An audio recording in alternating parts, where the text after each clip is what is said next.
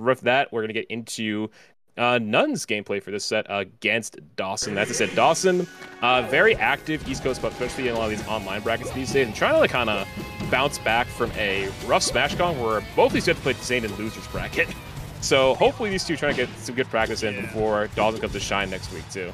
I don't know if Dawson took a little break, but I didn't see them in brackets for just a cool month or two, but definitely making a comeback recently and just, you know, if you're, I'm sure they've dealt with their own, like, mental pitfalls of being part of the Zane losers run, but right here we get a big lead from Dawson, taking out the first stock with the up tilt rest. You know, resident Puff player on commentary. What are you looking for this matchup usually? So when it gets like Falcon, it's really just like you kind of want to get that hit and kind of be able to chase Falcon a little bit. I know grabs are also kind of big, so you can get like up throw, platform tech chase, or up throw, up air into something afterwards too. But with Falcon, it's to worry about if you get like hit like this, it can lead to like a big exchange. Falcon has this benefit. Unfortunately, n0ne doesn't make it back, but also halftime. But Falcon is able to just kind of just combo puff in such an efficient way, and we say it all the time. Also good rest. That won't quite kill. Go for that low percent kill, but not quite. Great DI for n0ne to live that. Is that people have been saying it since Wizzy. A lot of Falcons just gotten really good against Puff because, you know, the punching he kind of implemented. But I don't think I need to elaborate too much on that. And I think n0ne's taking no exception to that. n0ne's also beaten H-Box. You know, remember what happened to Genesis. So definitely no stranger to this matchup. Yeah, I'm not sure how much. Oh, okay. A pretty sloppy game. From honestly both players. Like Dawson outplayed him, but Dawson didn't really do too much that game. Kind of just abused the ledges that are battlefield and the edge guard potential that Puff has on Falcon. So we're gonna go to game 2. If you're n0ne, you kind of just shake that off, obviously. Yeah. Take a breather. Hopefully it goes better for the next one. It's like, I think the other thing about this match, it's such a volatile matchup from both POVs. Because like both characters just kind of just mess each other up, like we're seeing right now from n0ne. And Puff can just kind of turn that around with like a grab or like one hit from an aerial and just turn into like a potential rest setup or just like an edge guard. So that's it's gonna be very explosive. And even though you think that Puff is usually like slowing down the match flow, like you've watched like a lot of H-Box sets, like I said against Suppy this week at the Salt Mine. But sometimes they can just kind of turn it on, you know, have that dog in you, you know what I'm saying, and just like just go crazy. It seems like it's pretty hard for Puff to navigate the neutral and get an opening hit with how fast Falcon is. But like you were saying, there's some decent tools once you get the knockdown. Down throw tech chase. Yep, I know a lot of us like to do that. I've seen Saint get like down throw tech chase rest with that, or kind of down throw bait and then go for the rest. And it tells you how much percentage the combo did too. That combo thing is so sick. I can't get over it, I'm sorry. It's pretty high. Plus, what I also like is that it has, when we look at it, also has like the character emblem, like what franchise they're from, in like the coin that rotates too. So it's like, such a good attention to detail. I'm a big fan. Shout out to n0ne again for making this. Really? Fantasy Primal, is that who it is? Thank you. Because it's with n0ne, that's my bad.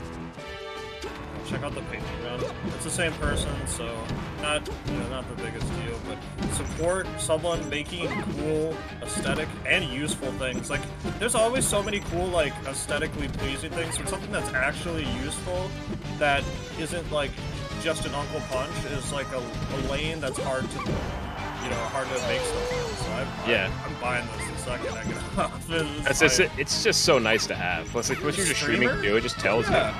You're a streamer, you're a small streamer, a big streamer, it's just more stuff for people to watch. Exactly. Plus it gets more exposure for people who want to check it out too. Like, say if like H-Box, you think, oh, well, what's this thing about? And he kind of just tells you about it, and everyone else is kind of get on that too. But hey, you guys were here for it in this chat to see it. Hell yeah.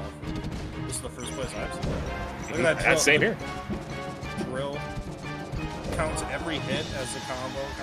Kind of cool. Oh, was that a teeter cancel? Not sure. It's really hard for me to see the teeter cancels, especially since I'm just a brain dead floaty player trying to point out the Falcon tech. But right here,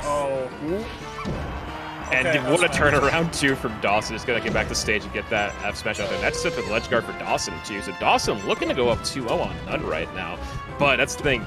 There could just be a quick one hit from n0ne that can just go back in Falcon's favor. But only taking 9% so far.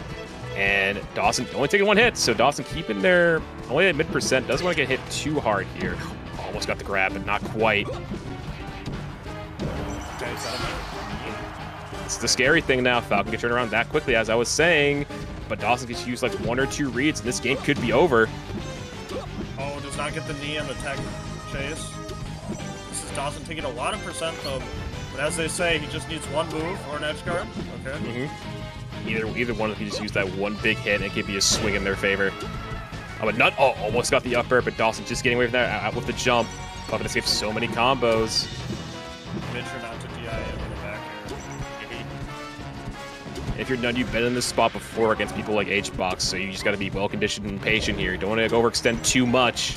But Dawson, it's a matter of getting down, just trying to find some breathing room to get some pressure on n0ne, but not really able to find that in this last stock. This is one of those just tense moments. Quits out as the back air hits. Gotta get into the next one ASAP for Dawson. Yeah, so n0ne really turned that one around after a very quick, but also just a bit of a rough game one. So starting to come together and put the gears in motion a little bit. And now even to back up, now we're kind of a spot where it's more so 1-1, kind of more so feeling like a best of 3 a little bit. So let's see what they kind of have going on. If you're a n0ne fan, you're seeing the gentleman's being hit. We're not really seeing too much tech flubs from last game because it did start out pretty rocky. Single n0ne forward it's a D, like not the best DI on that single hit there was possibly. I think it's the D. Already up to like a 40% D. Yeah, and here n0ne's got a lot more space to kind of run around. Plus, he has a top platform now too. But also for Puff, it's also like you have a lot of space as well. I think this is kind of like more of a. I think sometimes playing on the Falcon and Puff, it can be kind of more of a neutral stage to kind of see it. But that's a great jump reset rest from Dawson. But then n0ne's going to come back and punish to reset it back to 3 stocks each. But as I was saying, both characters kind of make really good use of the stage. Falcon loves having space to be able to use platforms as much, but this is also kind of like a Puff staple. A lot of Puffs love going here for obvious reasons too. You get more survivability and all that jazz. But like for these two, it just gives them an extra percent to live by. Yeah, I think an important thing to point out is that Dawson's getting some rest, but they're at a percentage where he's had to sacrifice his own stock to be against them. Yeah, I think just about every. Oops, sorry. Yeah. Just gets the advantage, but not the lead, after getting the cool combo, clutching out the moment. So yeah, I feel like each. To see a hit before we do that. Sorry, I keep trailing you off. It's fine. I was about to say, after like each rest kind of just reset back to like either a 2-2 or a 3-3 stock count. We haven't really seen Dawson. I feel like right now potentially he would even die if he got a rest right now, depending on where he was in the stage. If you can get those like lower percent rests, which I think we kind of saw in game 1, but that was obviously a very fast game. It can give him like more of like a mental / tactical advantage too in stocks. Completely agree. Right now, Dawson running away with it though. Almost got another F smash edge guard out there, but the big old stomp beats that up. Ledge dash, or is it a hack stash? I believe so. Kind of looked away for a second. Got out of the corner though, regardless. Does not hit the edge cancel on the stomp, and Dawson stuffs it with the back air. Dawson is not Canadian. I believe he is Tri-state. Tri-state. Yeah, he's based in Pennsylvania. Dawson is definitely Jigglypuff. Yeah, Dawson's playing Puff. And then, yeah, n0ne is the Canadian, being from Ontario, but also representing Nicaragua. So, got a couple mixes in there. But I know he resides in Toronto, or in Ontario. That just reminds me of, like there's like a Sheik ditto on screen. Like, which one is X player? Just be like, the Sheik. Got him! This is the Sheik. They're both J Sheiks too. Which one's J Biggins? Oh, he's the Sheik. Which one's J Salt? The Sheik. It's like, I gotta figure it out now.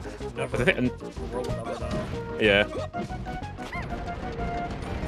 Here's a down throw again from Dawson. Hold up. Nah, it doesn't land on the platform there. I feel like on a stage like Stadium or Bath, they would have landed on plat. Would have led to potential rest there for Dawson, but no, n0ne.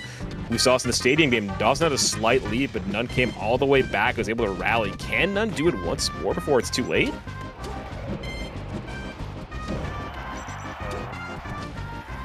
n0ne living for a really long time, though. All the twinkle toes.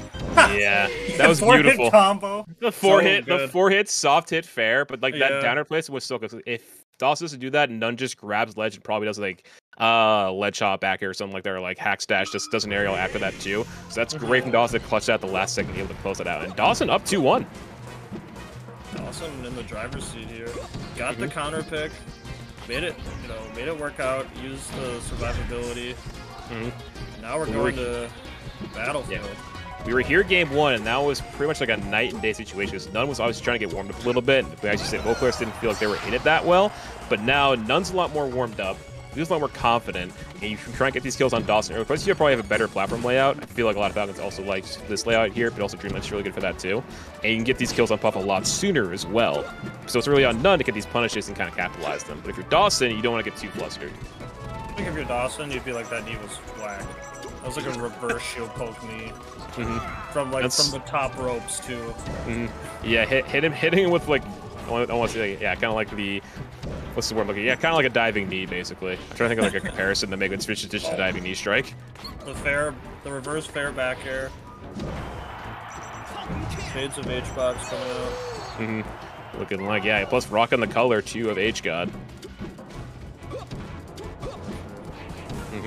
Oh, there's a gentleman. Yeah, he's been on point with the gentleman. It's good to see if you're a non-fan. Yeah. It's just important tech skill to hit. Make sure you get the pivot out of the gentleman too. Almost got the up air on Plat to kind of extend that tech chase. But doesn't quite get it, and good guy from Dawson to live that, but you got to get back again. I know n0ne's usually pretty good about covering the space above him when Puff's coming back. For sure, staying above Falcon a lot of the time. It's hard to do that when you are at higher percent because you just kind of get the up air, as we saw there. Not usually a kill move, more of a damage racker into the knee. Yep. Yeah, usually you see Falcons do like down throw, then it leads to like some kind of aerial, then into knee. But like in like most floating matchups like this one, and I'm sure you know as Peach, like once you're at pretty like mid to higher percent, Falcons will usually opt for the up air to kind of just like hammer home that kill. And we've seen it like plenty of times throughout plenty of sets, like n0ne versus H-box, n0ne versus Dawson right now. I've seen it come into play. Wizzy versus H-box, SUJ versus H-box. You can kind of just think of situations where it just comes in so useful. And also calling out the no tech there, he just gets the extra backer. Not quite gonna kill though, but he's continuing to rack up percent and looking pretty good for him. His games have kind of been slogs compared to the first couple ones. Someone's got a stock lead and been able to hang on to it really well. Well, missing the back air. Nice using the drill to kind of reset the situation, give him time to set up for the fair. Back air is going to wrap that one up, though, for n0ne, as he has another stock. Once brings to a game 5, but again, has leader. Usually it's been a story where Dawson has the lead 2-1 and n0ne has to fight back. But here, the tables are turned. So Dawson's going to have to fight an uphill battle if they want to clinch the set. Yeah, or we're going to see a game 5 situation. Oh, yep. Ask you shall receive, Jake. Ask and you shall receive. The second, it's going to happen. You see n0ne just go off a raw knee and call out Puff. There we go. Caught him slipping, and we got a game 5 situation. Falcon, Puff, where are we going? FD game 5. Okay. Not too common. Yeah, this is such a situational one, I feel like, because I think it's dependent on who you're playing. I feel like someone like n0ne is definitely someone who loves having Plats to kind of see throughout the entire set. So for Dawson, oh wait, that could be a rest. Setting up for it. That was a beautiful up smash to rack up some more. Yeah, doesn't quite, not able to cap that one off, but such a good start for Dawson. Doesn't quite convert it to a kill though, and now n0ne has Dawson in a tough spot. I really wanted him to kill off that combo. That would have been cool. But Dawson's still with the big lead here. Out of the gate, you know how important it is to get that first stock lead.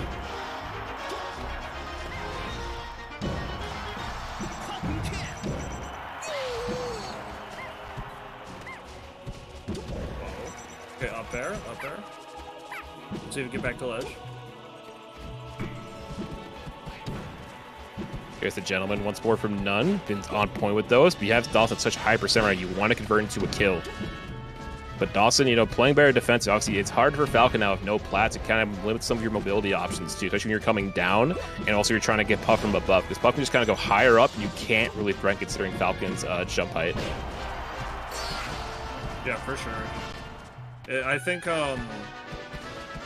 it's so hard for Puff to really navigate the threat zones. That's why you obviously Puffs always hang out around it. But then as a counterplay, you see like the Wizzy up airs just string together a lot when Puffs do take to the air a lot. But right now we're seeing Dawson go to the ground. I think it's because it's FD. You don't see it. Here we go. Yeah, being taken for a ride. Yeah, being more grounded, I mean, you won't be able to get open up from up air that much, plus if they go for an up air, you probably just crouch cancel it at lower percents. But here, it's, yeah, you see n0ne opting for nair a lot to kind of get that poke, because you're coming down with nair. You can try and poke and puff when they're on the ground, so it kind of pokes them away. Even if they only take a little bit percent, you can kind of just like, all right, I need to hit you somehow to get the percent up, and now you got Dawson at a pretty high percent. But the no tech call out from Dawson, hold up. Waits for n0ne to come down. Edge situation, another one. Falcon gonna be alive, he is a big boy. Oh, the reverse. Yeah, you hate seeing that.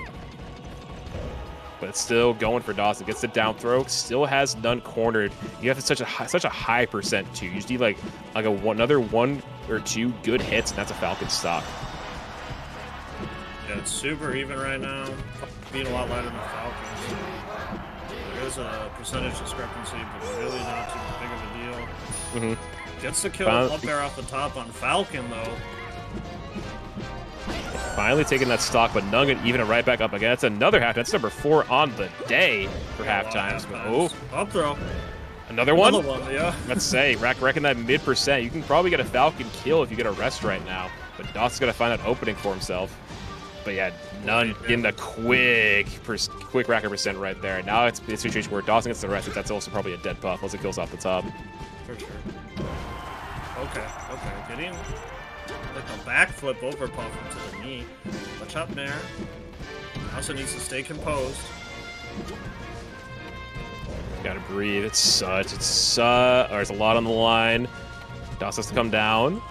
Yeah, just trying to find a way in. They're all trying to penetrate their space, but it's just like who can kind of take the opening of that too. Because like one good hit will probably send Puff to the blast zone. Whereas Falcon, if you get like any good 2 hits on you, you're probably gonna get comboed by Puff. But n0ne able to find that now. Dawson a lower percent, kind of be a little bit more aggressive until you take too much from Falcon. Yeah, if you're Dawson, you don't want to come so close to get the bracket upset. But here we go, and fall short. But and this is Dawson's chance. This is his chance. Can he get that conversion he's looking for? But n0ne. Oh wait, quick 25. Oh, there's the grab. You can get the rest. There it is. There we go. And Dawson finally, after quite like, okay, can he find that opening? We thought he would do at the start of the game. Opted for up smash, but finally at the end finds that one string that can just turn the game on its head. And Dawson gonna take the set. Game 5 over n0ne. That's a big one. And like I said, Dawson trying to make better on what happened at SmashCon. You know, running into Zane was obviously rough, but so did n0ne. But looking really good right now.